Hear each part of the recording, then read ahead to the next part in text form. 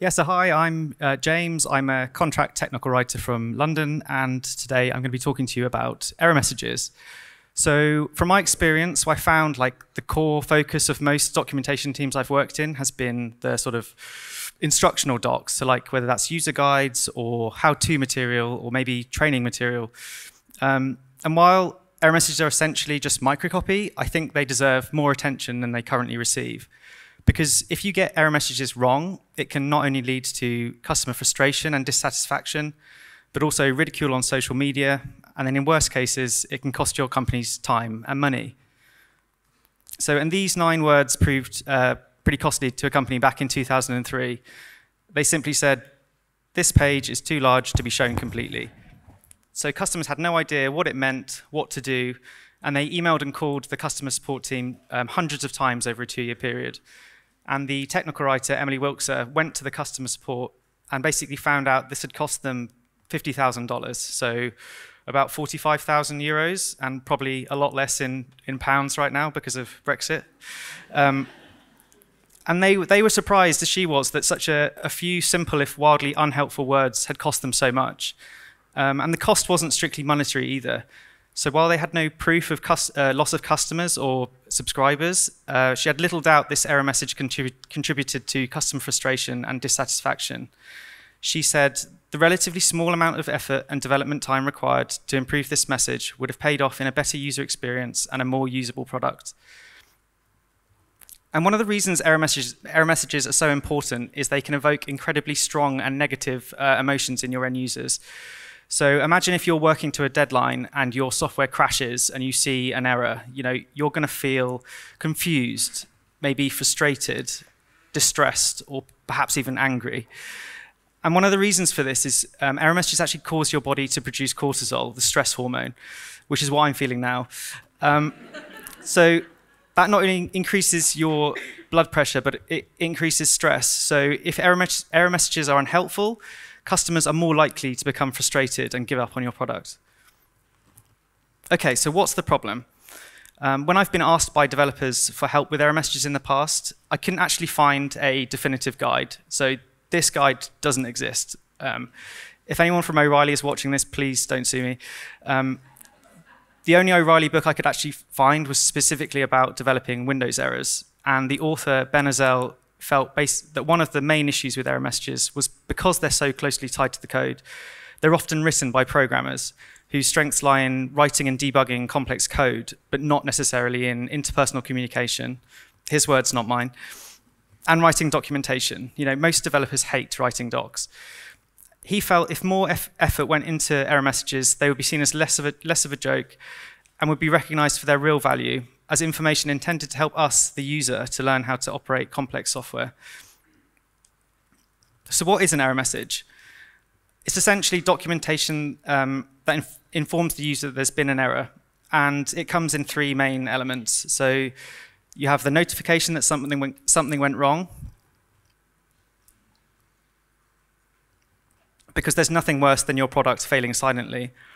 There's an explanation of why the thing went wrong, the cause of the error, and then ideally it provides a solution to the problem, so useful, actionable information that allows the user to resolve the error and ideally prevent it happening again. However, in reality, there are a number of common issues with error messages. Either the text is so unclear it creates more confusion rather than helping the user, or they're so badly written or contain developer jargon so users don't actually understand what has gone wrong. And also, a lot of error messages I found were dead ends, so they had no resolving steps that would help the user fix the problem. So how can we improve error messages? Like with most documentation, we should probably think about the audience as a starting point. Who is the error message for?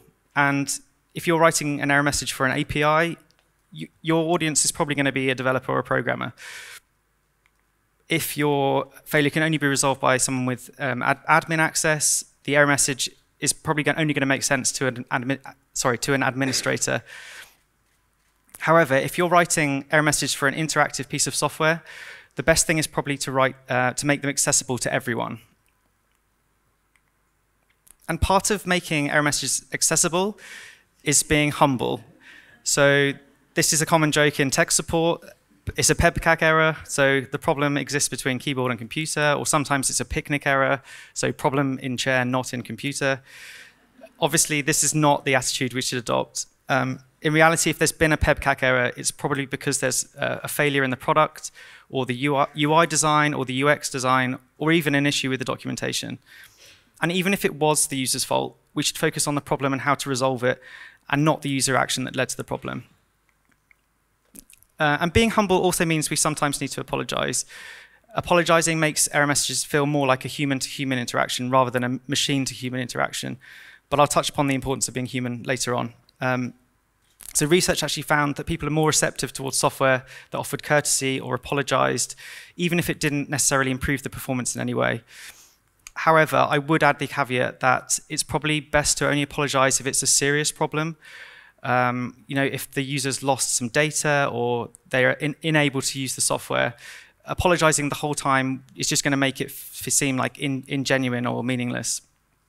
But ultimately, it's up to you whether it fits with your company and your brand, and yeah, for you to make up your minds as to when you feel it's appropriate to apologize. Another part of being humble is not attributing blame. So don't use words like illegal that makes your user feel like a criminal. So this one said, you have entered an illegal object name character. So using loaded language or accusatory words like illegal or prohibited or fatal or you have done X incorrectly implies the user's made a mistake or done something wrong. And studies have actually found that users' self-appraisal of their own performance using software dropped when they encountered an error message. So effectively, error messages make people feel bad about themselves already. We don't need to use accusatory language to make them feel even worse. Bearing that in mind, we should also be helpful. So when I searched online for unhelpful error messages, there were lots of examples that just said sorry or oops, something went wrong. So these are all dead ends. They don't offer any resolving steps. And dead ends are a problem. So a university in Arizona took a sample set of 120 error messages they encountered over a 2-month period, and only 29 of those provided a solution, so less than a quarter. If you're going to use like a generic error like this, it's probably best to, or a better alternative would be to do something like this, where you've got 2 resolving steps. So 1, try again, perhaps that will resolve the problem, or even give a link to your help center and your documentation where they might be able to find a solution for themselves. Another part of being helpful is avoiding ambiguity. So I found this beautifully useless and confusing error message on Twitter, and it said, you have used the extension PNG at the end of a name. The standard extension is PNG, and the options it provided to resolve this were use PNG, cancel, or use PNG. So it's not clear what has happened here, why it happened, or what on earth the user should do. My guess is they probably tried to rename a JPEG without actually converting it into a PNG, or the file was corrupt. But either way, it's too ambiguous. This kind of error is just going to confuse and frustrate your end users. Ambiguity also creates more questions than answers. So this is an error message I found on GitHub, and it said, something is wrong with your requested resources, fill it properly and try again. So something is wrong. What is wrong? Requested resources, which ones? And fill it properly, how? How do I do this? So this was actually an API gateway tool, and the issue was the path that had been entered wasn't unique. So a solution to this might have been to put your API path must be unique, choose a new path and try again. So you've offered the which, the what, which is your API path, and it must be unique, and the how, choose a new path and try again. And this solution also provides less text, which is important because we should also try and be concise with error messages for several reasons. Firstly, there's actually a correlation between shorter sentence length and how much readers understand. So with 8 words or less, readers understood 100% of a sentence. 14 words or more, they understood 90%, and then 43 words or more, comprehension actually dropped to less than 10%. Secondly, modern readers scan text. So on the average web page, readers only actually read between 20 and 28% of the words on the screen. So if you've got a really long error message with important information, they might not necessarily read it all. And also with error messages, we only have a limited amount of space anyway, so keeping it short and concise is probably the best approach. So we should also be clear and avoid jargon in error messaging. So this is another example I found on Twitter, and the user was really frustrated because she'd been trying to add a password and was getting this error back. And it said, password was not validated, invalid password, min character groups of 3, not fulfilled, error code 400. So as well as being incredibly robotic, it's, it contains, so validated, which is developer jargon. Validation doesn't mean anything to most end users. Character groups is internal jargon. So the developer knows what those character groups are, but most users aren't. And an error code, so you've got an error code 400, so they can look that up and find out it means a bad request error, but it's not very helpful. It's not needed here. So always trying to simplify the text to get the core message across. So in this case, all they needed to say was, your password must contain a lowercase character, an uppercase character, and a special character. So we should also try and be human. So avoiding words like dependency and unhandled exception, component, like these are all going to raise more, like with ambiguity, they're going to create more questions than answers. Instead of using developer jargon, I think the best way to help users is to speak to them on a human level. So Slack is a company that's very good at being human and empathetic towards their end users, and they try and make it feel like you're interacting with another human. The head of brand communications, Anne Pickard, spoke about error messages recently in a talk she gave, where she gave this example of empathy. It said, apologies, we're having some trouble with your WebSocket connection. We've seen this problem clear up with a restart of Slack, a solution which we suggest to you now, only with great regret and self-loathing. So she said that rather than being angry, people were going on Twitter and saying how lovely and charming this was and how much they loved Slack. And she thinks it's because it showed that empathy is a two-way street. It suddenly becomes a moment where users see the people behind the product. It says, we recognize your frustration, we apologize for it, and we feel it because we're frustrated too. And being human also raises the question of whether we should use humor in error messages. So this is something that happened on a regular basis at a startup I used to work at, where one of the developers used to always get stuck in traffic, and he would post on the out of office Slack channel, and we would respond with emoji reactions to create a digital traffic jam. However, when you try to add more than 23 emoji reactions, you receive this error. You've reached your reaction limit. You're overreacting, we think. So Anna Pickard said that although error messages are a difficult place to put personality and humor, you can do that here because you know the person isn't in a state of work. They're not stressed. They're searching for the 24th emoji to add to a message. So this also raises the question of whether we should use humor in error messages. So this is kind of trend where a lot of companies use 404s and use humor in 404s and in 500 errors. But I think it is a risky place to use humor, like she said. So this was an amusing one, I think, that I found again online, which said, whoops, you found a dead link. So, but not everyone is going to get this reference. You're only going to understand this joke if you've played Zelda, or you grew up knowing, playing on Nintendo and knowing that the main character in Zelda is called Link. So humor doesn't come without risks, particularly if it comes to cultural or translation issues. So there were also risks with using humor in frequent or frustrating errors. So this error message appeared in a beta run of a former social media network called Orkut, which said, bad server, no donut for you. And Douglas Edwards, who wrote this error, said that attempts at humor weren't so funny when it came to translating them into languages in which the jokes didn't work or if they wore out from overexposure. And that's what happened with this one. So he found this error grew tired as the service crashed time and time again. So he thought he'd written this amusing tribute to an obscure, half-remembered cartoon, but this page became the focus of intense user frustration. And he said, a search for bad server still brings up to 10,000 results, most of them rants about connectivity problems. Okay, so this is another real error message my wife came across and sent to me, and she actually said, is this an error message? So does anyone here know what a goose egg is? One, two, okay, couple. So if you're from the UK like me, or if you're European, you might find this confusing. You know, what on earth is a goose egg? It doesn't really mean anything to us. But after looking online, I found out that in the US, where this company is based, and specifically in baseball, a goose egg means a 0 score. So, and that, I think that's a reference to an egg being zero-shaped or 0 being egg-shaped. It basically meant the search had returned no results. And the trouble with this error message, it only makes sense to a localized section of your users. So if you're a multinational company with a global customer base, you risk alienating and confusing a good portion of them. Because humor doesn't function in a vacuum, jokes can't be understood without context. So this is another one you might have seen before. So I think this one works. It's an example of where a company knows their customer base, and it's a reference to Star Wars. These are not the droids you're looking for.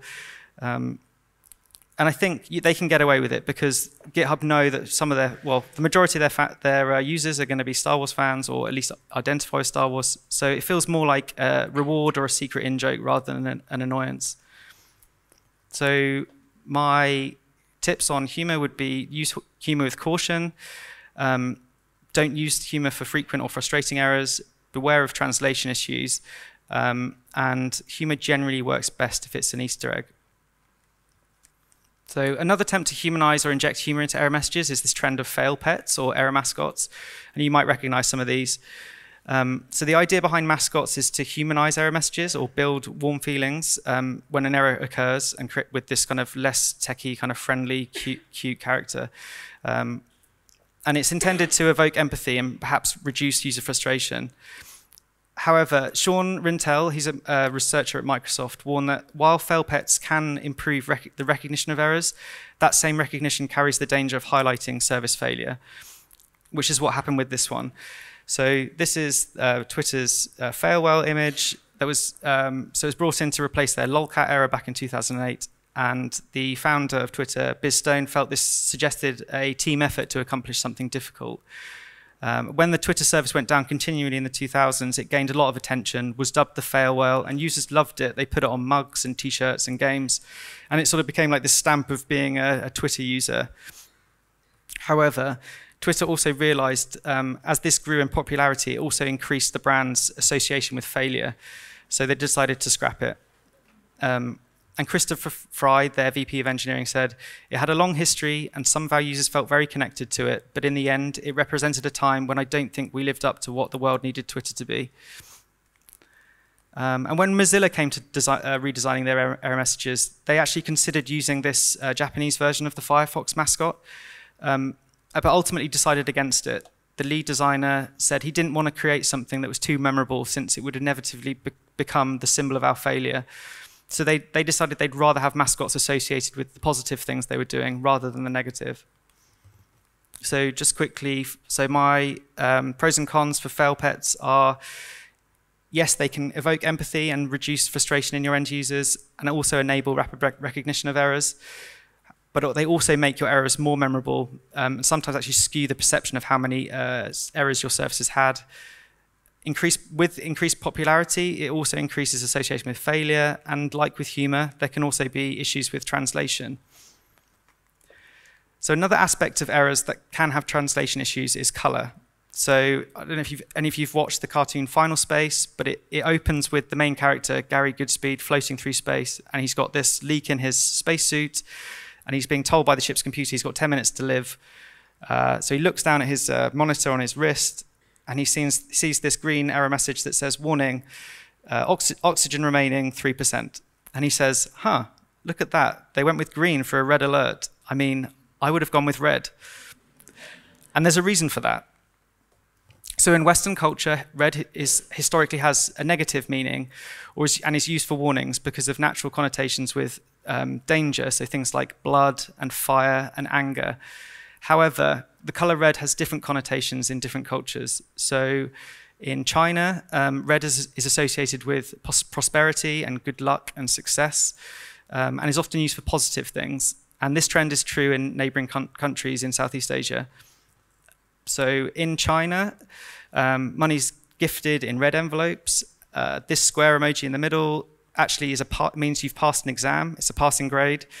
And the one at the bottom, the emoji for increase, the default original one was a red line for increase and a green line for decrease, which is similar to the stock market, where if a stock's value increases in value, it's red, and if it decreases, it's green. So color can be open to mistranslation in different countries.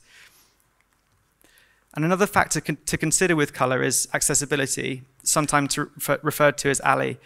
So almost 300 million people have some form of color blindness, with the majority suffering from red-green color blindness. And the problem with this is that the majority of error messages universally follow the colors of the traffic lights. So red for failures and important warnings, green for success and encouragement, and orange and yellow for transient warnings and everything in between. However, if you were to run these error messages through a color blindness filter, you can see how difficult it might be for someone with color blindness to distinguish between the two. So we shouldn't rely on color alone. Instead, we should use things like a tick for success or a cross for failure, perhaps an exclamation mark for a warning. And it's not just color blindness we need to think about. So dealing with error messages is frustrating for most users. So imagine how frustrating it must be for people with a disability, whether that's limited vision or cognitive abilities. 71% of people with disabilities actually leave a website if it's not accessible. So in order to make error forms more accessible, we can think about three things. Firstly, to adopt an errors on top approach, so place errors at the top of a form. So both the screen reader and keyboard readers will find the errors first without having to scroll through the whole page. You should also describe the error in clear and straightforward language that can be understood if it's read out loud by a screen reader. And it's also important to expose the error to assistive technology. So you can do that programmatically using ARIA. So that stands for Accessible Rich Internet Applications. And these are basically attributes you can add to the HTML or JavaScript to make web applications more accessible. In this case, I provide an example of the ARIA describe by attribute. So this provides descriptive information about a UI element that might otherwise be hidden from assistive technology users. And a common example of using this is in password forms. So if the password the user enters is invalid, it results in an error where the ARIA describe by will prompt some descriptive text explaining the minimum password requirements. And in this example, so password must be at least 6 characters. If you try and enter a 5-letter password, you'll get this error. So if you're not sure how accessible your error messages are, you can also use tools like Lighthouse, which is built into Chrome DevTools, or Wave, or WebAIM. And these will give you feedback on things like issues with color contrast, if images are missing alt attributes, or if forms are missing labels. And they can also evaluate text such as link names, whether the link name can be understood when read aloud. Another great resource which I've added at the bottom is the ALI project website, which has a checklist and resources with links to tools and courses you can use to improve accessibility. So ultimately, my key takeaway today is to remember the word hack. So a strategy or technique for managing one's time or activities more efficiently. In this case, we're talking about a hack to write more efficient error messages that will not only save your company's time and money, but will also improve user satisfaction. However, my hack has 4 H's, 2 A's, 2 C's, and a K. So if you can make your error messages helpful, humble, and human while taking care with humor, if you can think about audience and accessibility while also making your error messages concise and clear by avoiding ambiguity and developer jargon, you can empower your users with the knowledge to resolve any situation. Thank you.